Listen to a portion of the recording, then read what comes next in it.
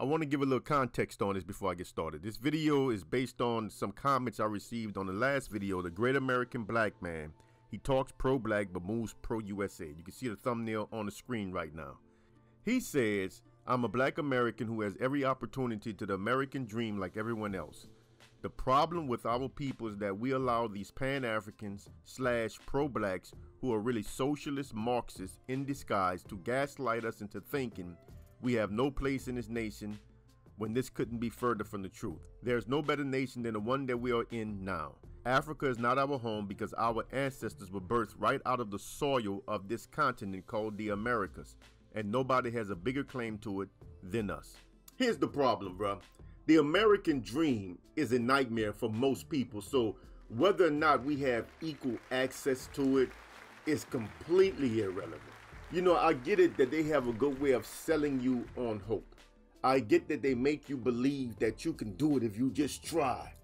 But you have to understand that when you look before you at all of the broken glass in the road that is the lives of shattered dreams, of shattered hopes, of shattered aspirations. When you look at this road of broken glass before you, these are all people that believed also that they can do it if they just try.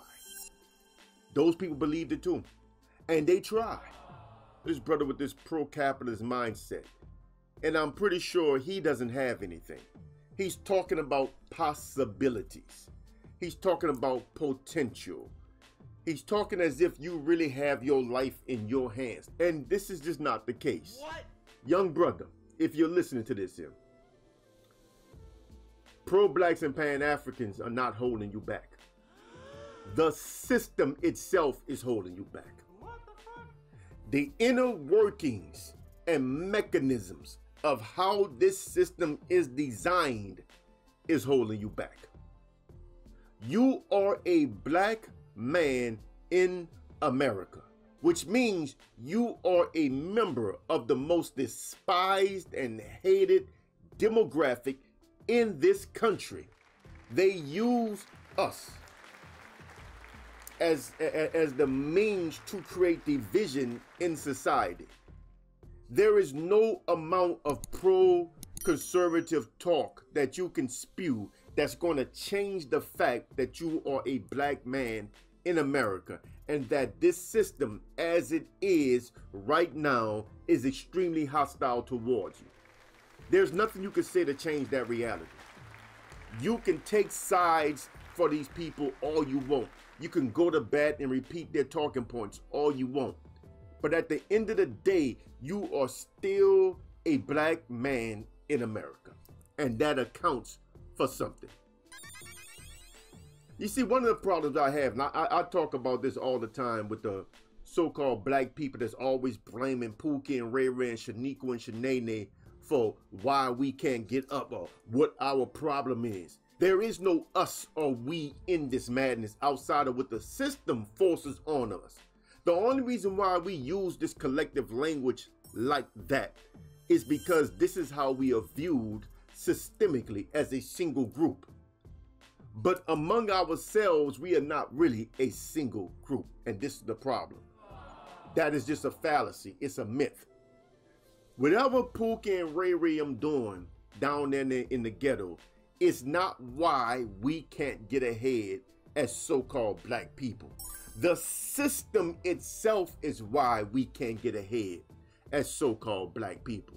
But the truth of the matter is, playing that race card only makes you look stupid because white folks are in the same boat with us. See, these people at the very top, they are racist in some ways, but they don't care about white people either. What? You could be white as snow. If you're not one of them, you're not one of them. They on some Kendrick Lamar type crap, you know what I'm saying? Not like us. If you're not like them, then you're not like them. If you're not one of them, you're not one of them. And this is how they function. Race doesn't really matter. Race only matters in so much as how they can use race to manipulate the masses. That's all. And that's what we are used for as black Americans. We are used to maintain this division so that they can always have a certain amount of white folks that's going to always vote a certain way to maintain a certain status quo because they don't want things to change because of racial ideology. And no amount of repeating their talking points is going to change the fact that this is how they operate. Pro-blacks are not your problem, bro. The system that you worship is the problem. Nobody's stopping you from coming up except them, except the way the system is. If coming up and achieving this American dream was so easy, everybody would have it. It's not easy, and it's not a matter of who works harder to get it.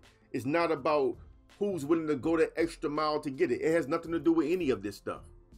It's just not that easy to so-called rise to the top. First of all, upper mobility is a fallacy in America. I mean, you got articles on this stuff. You ain't got to take the black man word. You got plenty of white articles on it. It's been exposed. I mean, I've been reading articles on the myth of upper mobility for the last 15, 20 years. It's out there. What I find amazing is that we always got these young kids come up behind every generation that still repeat these same talking points while things have gotten progressively worse. See, y'all too young to know the difference between today and 30, 40 years ago.